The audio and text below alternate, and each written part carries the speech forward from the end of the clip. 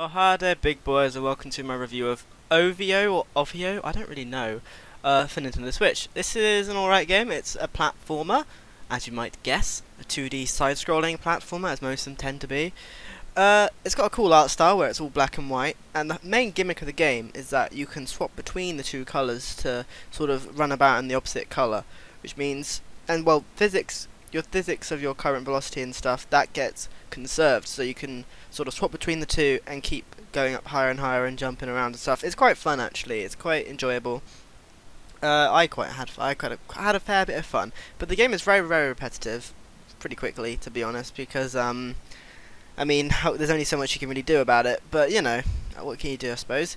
Luckily the game is quite short, so I think it doesn't really outstay its welcome. It's about an hour long, maybe a bit longer if you go look around for all the secrets and stuff, which there are a fair few of. There's like, I think 10 levels or something like that.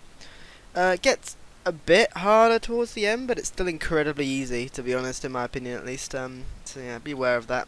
However, the game is very pretty. I know it may not seem it at first, right, because it's black and white, but when they zoom out at the end of each level, it turns out that the black and white bits are actually a full picture, and it is pretty stunning, to be honest. I don't know how they even managed to do it. I mean, I assume they just drew the picture and then hope that it made for an interesting level, because I mean, how else could you do it really?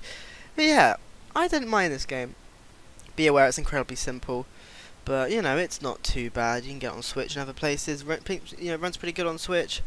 I didn't have any problems with the controls or anything like that. Yeah, it was relatively enjoyable. Just be aware that, you know, it could do with maybe a bit more, some more mechanics going on later on, because it sort of doesn't have anything.